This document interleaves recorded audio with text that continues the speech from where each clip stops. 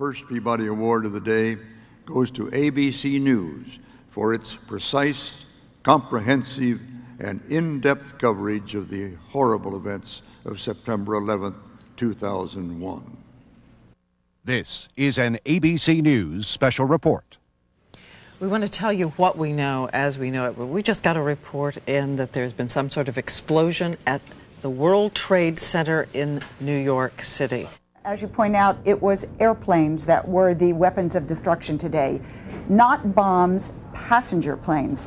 Diane, in the last 25 minutes or so, FBI agents have entered the home of a man by the name of Muhammad Atta in Venice, Florida. You're one of the only journalists in the world who's actually gone to see Osama bin Laden and interview him. Oh, we're talking 3 years ago now? This would have been in May of 1998, and the statements he made that day really portended the future. Hello again, everybody. This is Peter Jennings, and it is the morning of the third day, and our intention for the next several hours is to obviously continue to cover the events which pertain immediately to the crisis in New York and the Pentagon and the investigation and what the administration is trying to do, but also try to enable many of you, all of you across the country to participate in the anger and anxiety to a greater extent maybe than you've had a chance to do in the last several days as we've been immediately focused. I can't think of what must be more difficult for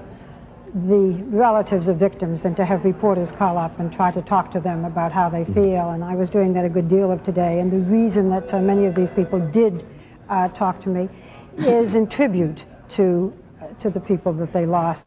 Here to accept the Peabody is the president of ABC News, David Westin.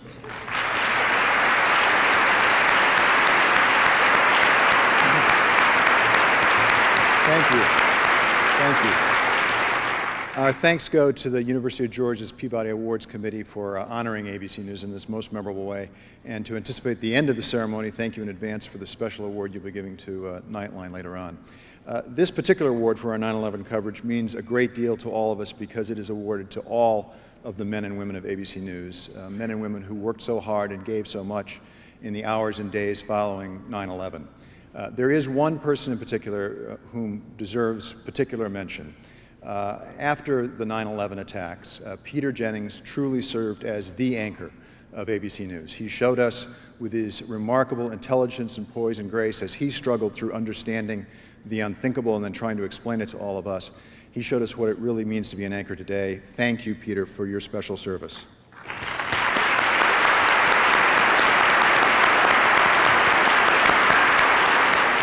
behalf of all my colleagues at ABC News, thank you very much.